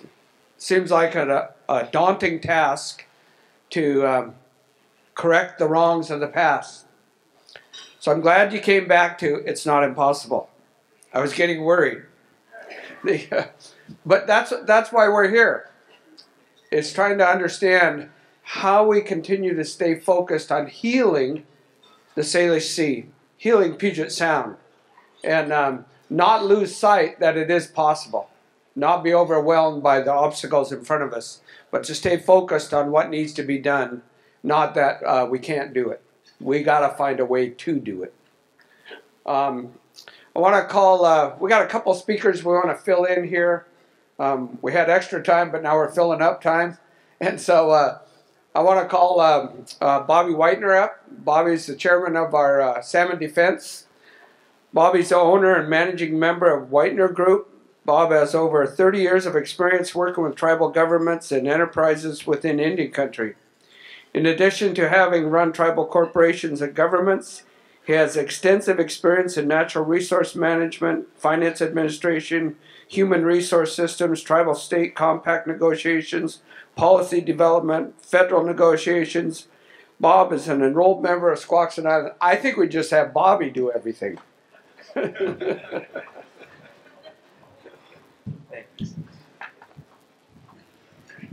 Thanks, Glenn. You actually have to come back up because shortest speech I can see. That is the shortest time Bobby's ever talked.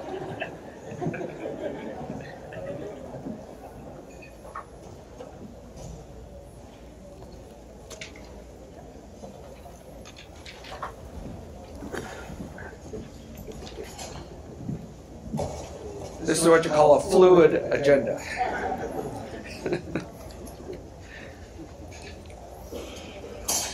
So we have Chief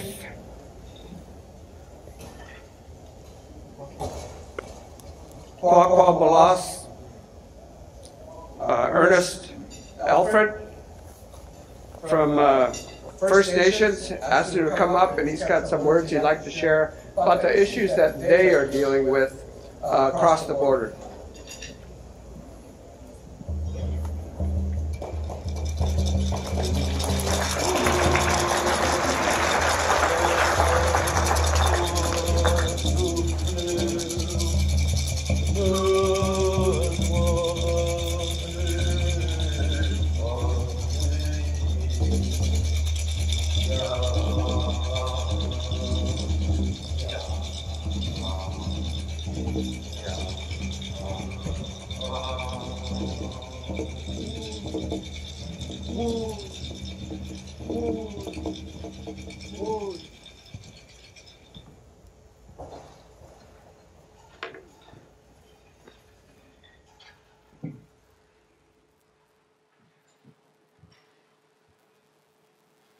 Ria Kestokla.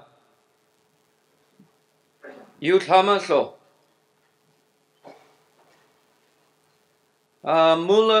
Mumukala. Kila la Gachano, Telelo. Nalami. Koselish. Olegala Kila Kesla. Kila la Gachano. Nugwa am Kwakwa Balas. Gayukan lacha wina guisa sanamkis. Kwakwa kiwag. Mamalilakala. My name is Kwakwabalas. My English name is Ernest Alfred, and I've traveled a great distance to be with all of you today. This is my niece Siem, and I've asked her to join us. I want to thank the good people of this land for opening their doors to us and asking us to participate.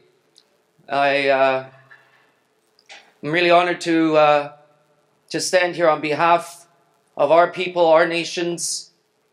I bring greetings from my chiefs and elders, and I've been guided by them to speak on this particular issue of fish farms in our territory.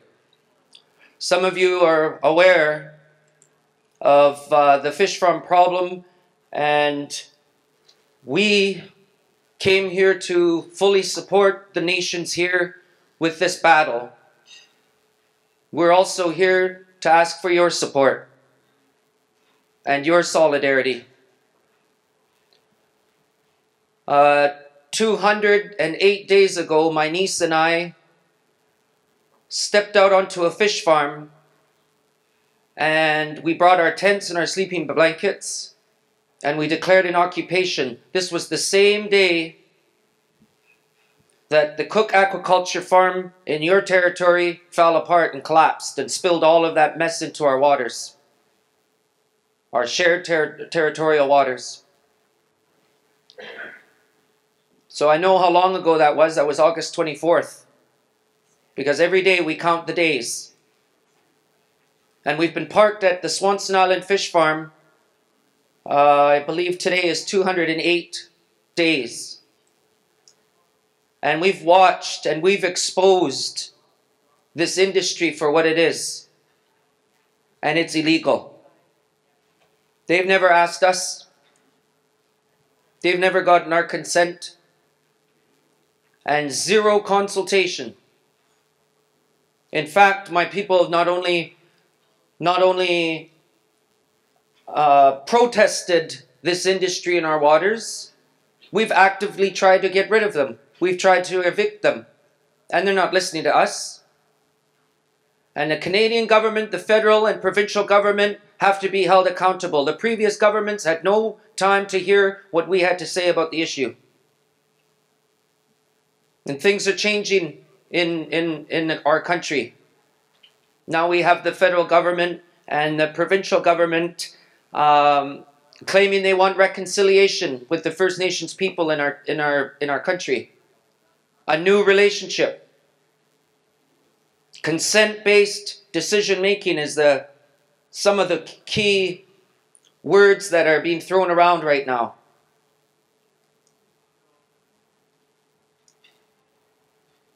So, where's the proof of this reconciliation? Where's the proof of this new relationship that they're calling for in our area? I want to give you a little update. I come from, my status card says Numkis First Nation, but I represent many people, and all of the people up and down the coastline when we say we want the fish farms out. The Numkis First Nation have filed a lawsuit against the Department of Fisheries and Oceans and Marine Harvest. Tomorrow we go before a judge in Vancouver, Tuesday and Wednesday, and we hear what the judge has to say. So we're cautiously optimistic about this process because we've been wronged before by these courts. So we're asking for some help. Tomorrow we'll hear what the judge has to say if we have a case to bring on a lawsuit. And we will also hear if the judge decides to grant the injunction that we're filing for to keep Atlantic salmon out of the Swanson Island Fish Farm. Either way, whatever this judge decides, it's going to be impactful. You can guarantee there's going to be trouble on the water if this judge doesn't agree with our people. And so we're asking for your support. What I would like to do is present this document to all of you and your leadership and your elders and your organizations and your signatures so that we can take this to the judge and we can take this back to our people. It's could be addressed to your government, but it also could be addressed to ours.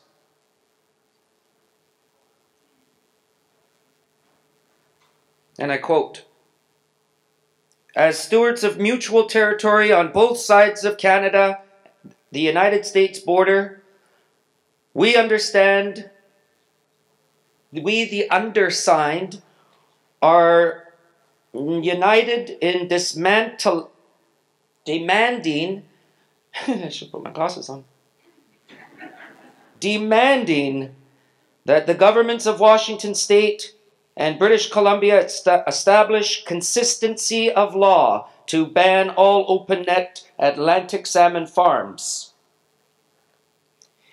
It is our position that existing or future open net Atlantic fish farm operations are unlawful in our shared territories in the absence of free and prior informed consent. Given our documented concerns towards the cumulative and collective impacts of fish farms on indigenous salmon populations, we call for an immediate halt to the restocking of fish farms and the cancellation or decline to renewal of permits of all remaining fish farm leases along the west coast of North America."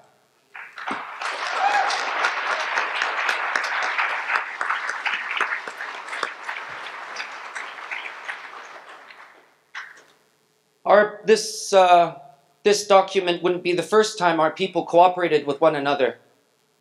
My brothers and sisters to the south of us, we hold our hands up to you because of the strong stand that you've taken against this industry. The 10-year renewals in our territory, known as the Broughton Archipelago, are all up there. I think there's 20 of them that are all up for renewal in June. 1/3 of the industry farms in BC are in our territory without our consent. And so we're asking the province of British Columbia very, very respectfully and easily to let those 10 years expire. Because that 1/3 is a big chunk of this cancer in our water. These companies cannot, this industry cannot sustain itself if they lose 1/3 of their farms, and that does not go with their business model, and they'll be forced to take another look. And so we ask for your support. We're going, I have to thank all of the people that have made this possible for us to be here and to produce this. It was very last minute. This is because of the court actions, I was sent home. I was told to leave the occupation and take a break, so this is how I'm spending my vacation with you fine people. And so this was quite unexpected, and we couldn't be more honored and pleased to be in this beautiful building. And we're also so very proud of the work that the state of Washington is doing to remove fish farms out of their territory. We want to do this together, because BC cannot continue to allow this. BC would become the only place on the entire west coast of North America to allow this industry to continue to operate in that manner. We're not opposed to fish farms. In fact, the Numkis First Nation spent $4 million building a closed containment facility called Kutera. It has its challenges. I understand that if it was built a lot bigger, then these companies might have taken a closer look at closed containment. But that's the way of the future. They're doing that in Norway. They're doing that in elsewhere. I hear that Maine is doing the same thing. And so we're encouraged by that, because there's nobody cleaning up their mess in our waters. It's quite disturbing what we see. And you know what? Our fish are disappearing. I'm not talking about the Fraser River run. That Fraser River sockeye, a lot of your salmon probably go up that inner passage and they pick up those diseases and those sea lice. Our problem is your problem. And I want to tell you that I think the moment we remove these farms, we're going to start seeing results. We're going to see the herring come back. We've discovered the missing Kinkom Inlet herring. We know where they are. We stuck a GoPro down into those pens and saw that herring. Nobody in the Broughton Archipelago is allowed. DFO tells us we're not allowed to touch that herring. We'll get charged. But Marine Harvest can move herring all over our territory in those tanks and in those vessels, those transport boats. There's one vessel up there that doesn't even have a Canadian license. It's Norwegian registered. So I'm a little bit worried because our government has some wishy-washy language. And so we need to turn up the heat on them. We're fighting a big monster. Everybody else, and that's why I'm so proud, everybody else around the world hasn't been able to stand up to these companies. We're fighting the richest man in Norway. A foreigner. And we're going to have to toughen up. We're going to have to start fighting back. And that's why we're here today to gather your support as well. We're asking everybody to write to John Horgan and to the NDP government in British Columbia, Minister LeBlanc, who's fighting us in court so they can continue to put diseased salmon in our waters. And so we're asking you to write to those politicians and tell them, do not renew those licenses. This needs to stop now. Our people have been doing this for 30 years with little results. We're strong. There's young women standing on the front lines. The other day, Marine Harvest worker pushed my niece, physically tried to remove her so that they could serve me with a court injunction that didn't have my name on it, that didn't mention Swanson Island, and was dated December of 2017. So those are the kinds of things we're trying to work towards. I'm asking everybody's support on this document that I want to send to our leadership back home. And I'll be proud to tell my chiefs, elders, and our children back home that we're doing great work here. Congratulations. I'm so grateful and honored to the organizations that and the people who are putting on this great event. I'm so grateful for it to have such a respected name. I'm truly honored to be here, and we stand in full solidarity with all of you. Pila Kesla, thank you very much.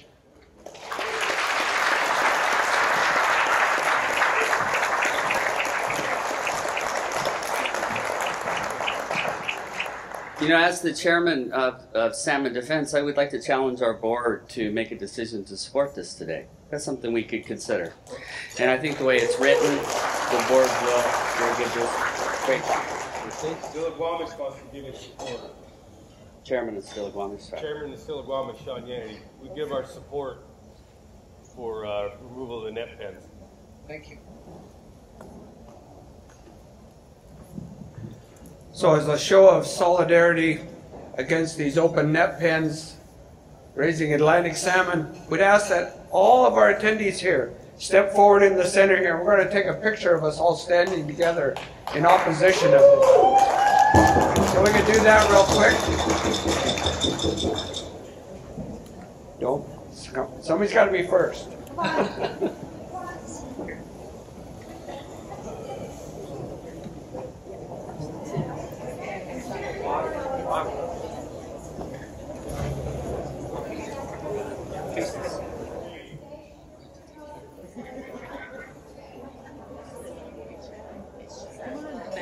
Thank you. You're right. Thank you. Yeah, thank you. I recognize you. Nice to see you.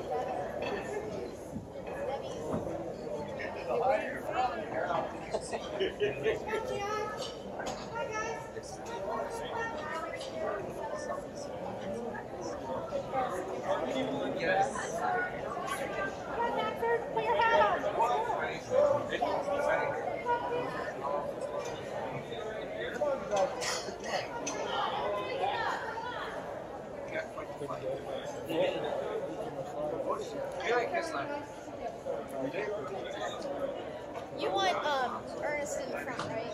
Yeah, I'll get him.